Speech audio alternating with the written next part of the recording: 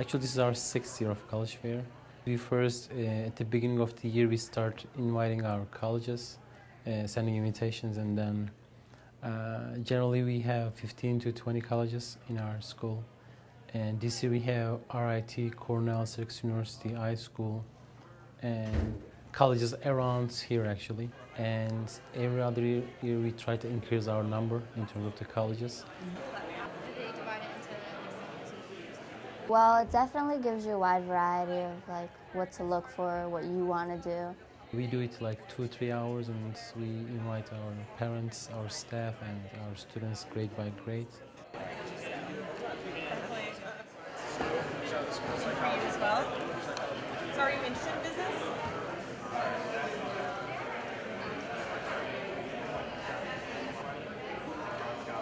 When you talk to the representatives from the schools, they always give you like a good overview of each major, and they show you the interesting things about it. So yeah, I think it's good.